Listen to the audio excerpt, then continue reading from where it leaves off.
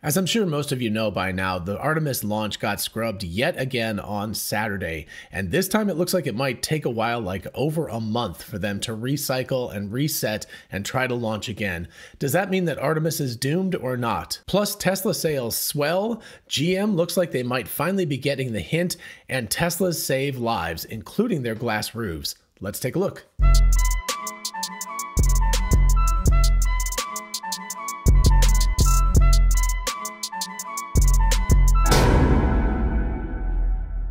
Hey y'all, it's Dr. Know-It-All. So I'm going to start with this CBS article. NASA's Star-Crossed Space Launch System moon rocket was grounded for the second time in 5 days on Saturday, this time by a large hydrogen leak in a fuel line quick disconnect fitting that will delay the $4.1 billion booster's maiden flight by several weeks, likely into October. So yeah, that's pretty much it in a nutshell. Very, very disappointing. I had actually considered very strongly going down this Saturday to watch the launch myself. In retrospect, I'm kind of glad I didn't do the 14 hours of driving just to be disappointed. It's not like it even got very close. It was, I think, 2 or 3 hours away from launch when they scrubbed it. So it never even got particularly close to the actual launch time. The more important news here is that SLS or Artemis or whatever you want to call it is delayed yet again, and this increases costs and also increases the doubt that NASA, the US government, the US taxpayers, etc. have about this rocket. This is something that's supposed to take us back to the moon, and obviously we're supposed to end up with the lunar landing system that SpaceX is developing, the gigantic lunar starship. And of course, this rocket has been delayed over and over and over again, so people really want to see it launch. I'm sure no one more than the NASA officials in charge and the developers of the rockets.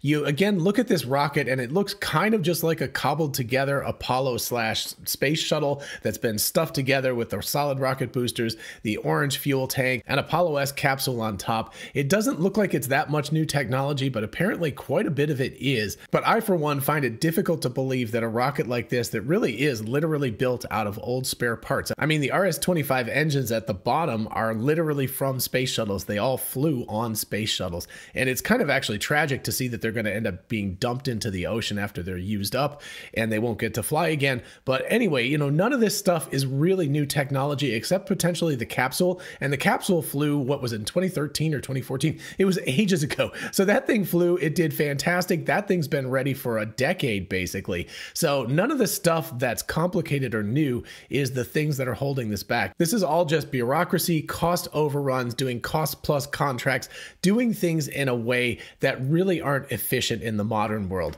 They worked really, really well for NASA in the 1960s and kind of okay for NASA in the 1980s with the space shuttle. But nowadays, really cost plus types of contracts that are spread all over the country, just not the way to go anymore. Obviously, SpaceX shows how you should be doing it. They're much more agile. They're able to develop things in-house. They're able to move much more rapidly than this. And of course, with Elon Musk's Tesla as well, showing the automobile market how they're supposed to be operating. This is kind of an embarrassment for all of the parties involved, including NASA. It probably, at this point, what they need to do is get out of building and launching rocket ships. They need to just contract that out to private contractors, and they need to think about science payloads, doing things that are not particularly profitable potentially, like exploring other planets or things like that. And so they need to be thinking more about being the payload for these rockets rather than developing the rockets themselves.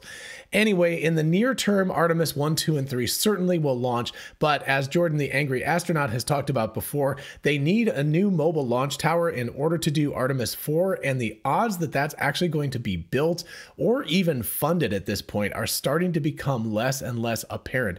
I wanted to add a little addendum to the discussion about the SLS or Artemis, because right after I finished filming the original video, Elon Musk, of course, had to tweet about this. So I figured I should add his thoughts at this point. Anyway, responding to a tweet by Eric Berger, Elon Musk said, "Accurate assessment in terms of the hydrogen issues. Raptor design started out using H2, but switched to CH4, which is methane, by the way. Latter is best combo of high efficiency and ease of operation, in my opinion. Delta V difference between H2 and CH4 is small for most missions because CH4 tank is much smaller and no insulation is needed." And by the by, one of the reasons why Artemis's fuel tank the orange thing, is so darn extended is because it uses hydrogen. Hydrogen is very undense and it takes a huge amount of volume to store it all. Plus, as the least dense element, basically just a proton and an electron, it also wants to escape from everything and react with everything. And of course, in order to store hydrogen as a liquid, you have to freeze it down to within a couple of degrees of absolute zero. So it's a real beast to deal with. And a few minutes later, Zapex said also CH4, or methane, is easier to produce on Mars. And Elon Musk responded, yes, this is also very important. Now, of course, the whole Mars thing is not that important to Artemis at this point, but in the future, it is going to be incredibly difficult to manufacture hydrogen on Mars. And if you consider how difficult it is to deal with hydrogen on Earth right now with all of the support equipment we have, you can imagine it would be almost impossible to deal with it on Mars.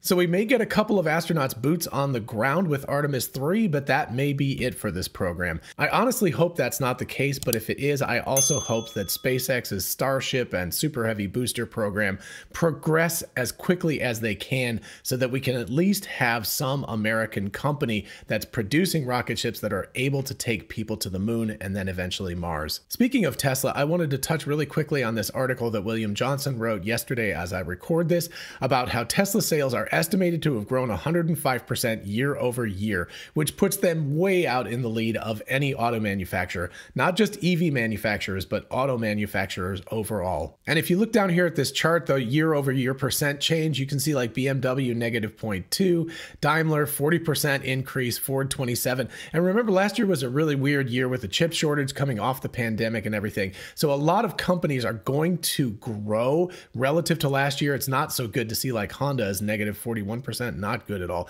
But anyway, nobody is even close to touching Tesla in terms of their growth rate. So I just wanted to look at this really quickly. I think it's a really interesting chart, and it also indicates just how rapidly Tesla is taking over. People, including me, are just starting to see Teslas everywhere. When we bought our Tesla Model Y back in December of 2020, which isn't even 2 years ago, it was really rare to see a Tesla driving around the Athens area.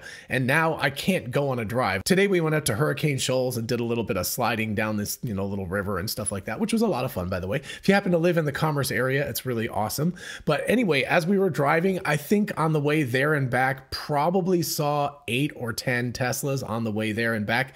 And this is in, relatively rural Georgia. So we're not talking about Atlanta. We're not talking about Los Angeles. We're not talking about New York. We're not talking about these big cities where you expect to see these Teslas. This is just out on back roads in Northeast Georgia. So that's how popular these things are getting, and this 105% growth rate year over year just indicates that in a numeric fashion. And speaking of Tesla leading, here's something interesting. GM is offering US Buick franchise dealers buyouts, and this is an article by Jonna Critter, and this is news that I heard yesterday, and what I thought initially was, wait, GM still sells Buicks? I didn't even know that Buicks were being manufactured anymore. It's probably not a good sign that I don't see enough of them on the road to even notice the fact. But anyway, there are apparently about 2,000 Buick dealerships in the United States, and GM is offering any of them a buyout if they're not interested in going to their new model, which I assume is probably going to be much more like what Tesla is doing in terms of direct sales to the consumer. It's probably going to make the dealership's importance far, far less in the process.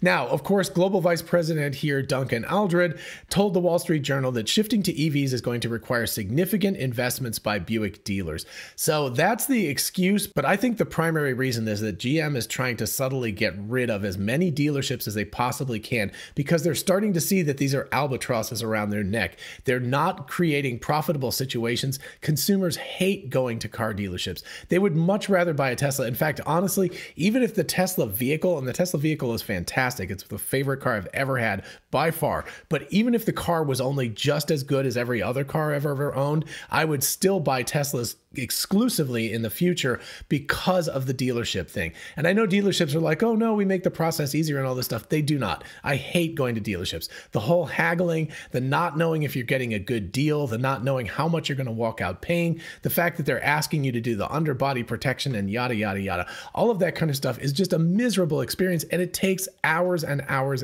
and even potentially days and days. Whereas Tesla, it's like, you put down a couple $100 deposit and you're done. So regardless of what what GM is saying, I think that the real reason that they're trying to do this is to try to get rid of as many dealerships as possible to make their lives easier. Now, they did this last year with Cadillac dealerships, and my understanding was that about 384 of the Cadillac dealerships actually took the deal and stopped selling Cadillacs. And that, of course, allows GM a much straighter path in all of those areas to be able to sell direct to the consumer should they wish to in the future. So I think that that's what they're doing with the Buick dealerships, although obviously nobody is exactly saying. Certainly this is an interesting space to keep your eye on. And also I find it very interesting that GM, even though they're saying that Tesla is not the leader and that they're the leader, is following Tesla's lead, not just in going electric, but also it seems like in getting rid of dealerships as much as possible and trying to go with a more direct company to consumer model. And finally, another really good article by Jonna Kreider. I will put the links to all of these in the description, obviously. This is an interview with Anna, who, as the title says, "My Tesla saved our lives." She and her children were driving a 2018 Model Y in 2019 when a very bad accident with a BMW happened, and she believes that she and her children either could have been killed or very, very severely injured, if not for the fact that they were driving their Tesla Model 3. So I'm just going to cut to the details of the accident. I highly recommend reading the entire thing, obviously, but I just want to talk about this. So this is a quote from Anna. "That was a Thursday afternoon, and the crazy thing is that people think accidents happen on the freeway or busy street. No, it was 2 miles away from my house at a quiet intersection. And by the by, most accidents happen within a couple of miles of your house, mostly because that's where you spend most of your time driving." Like literally every time you leave your driveway, you have to drive the couple of miles away from your house to go wherever you're going. So the odds are that accidents will happen near your house. Just an interesting thing. I think people do feel like accidents happen on freeways and stuff. They actually don't happen very frequently on freeways at all. They tend to be very serious, so when they happen, people take notice, but many more accidents happen on residential streets and side streets and smaller surface streets all over the area. So anyway, just a little interesting aside. Anyway, she said, "I was hit by a Series 5 BMW. I think it was an older version, like early 2000s. The car was bigger than my Tesla Model 3. We then have a picture. You can see it was the rear door on the right-hand side or the passenger side in the United States. The impact caused her car to spin twice and crash into a wooden street pole that fell onto the roof over her Model 3. It was the glass roof that prevented the pole from fully penetrating the roof. Although it left a hole, the glass held." And if this part doesn't look too bad on the door, just look back here at the tire, right? Obviously, this was a very, very serious collision. And as Jonna points out, Tesla glass is actually a key safety feature in the design of the Tesla Model 3 and the Model Y. I was actually concerned about it when we bought the car because I was like, look at that gigantic glass up there. That can't be very structurally safe or anything. But then I did some research and it turns out it's amazingly safe. As Tesla says, safety is their #1 priority. So clearly the glass roof, even though it's really, really cool, is also an incredibly strong structural member. And as Jonna wrote, "This fact has been proven in multiple stories of accidents where miraculously the occupants in the car survived." Anna continues, "I don't think we could have come out of the car to tell the story if it's not for how stable the Model 3 was. And that's in the spin because they got hit in the back, and instead of flipping over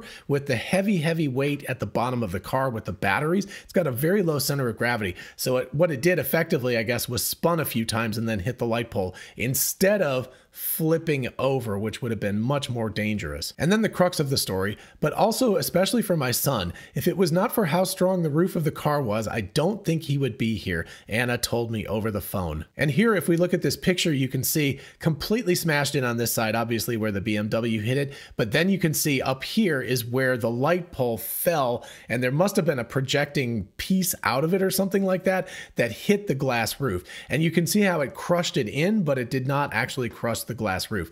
I assume that her son was probably sitting on the driver's side directly behind her, and that's why she was saying that. If the roof had been less strong and less stable, that thing could have at least come through and severely hurt or even potentially killed her son. So in short, Tesla saying that safety is their #1 priority is not just them talking. They have really, really high, in fact, the best safety ratings by NHTSA all over the place for all of their vehicles. And then when you see real world incidents like this, you realize anecdotally, obviously, this is not statistics, but anecdotally, you can see that these cars are built amazingly safely. Even if they're T-boned, this is the worst kind of accident you can get into. Being T-boned is, being hit on the side, there's no protection on the side, and then something, a very, very heavy pole falling on the roof of the vehicle and not crushing it in.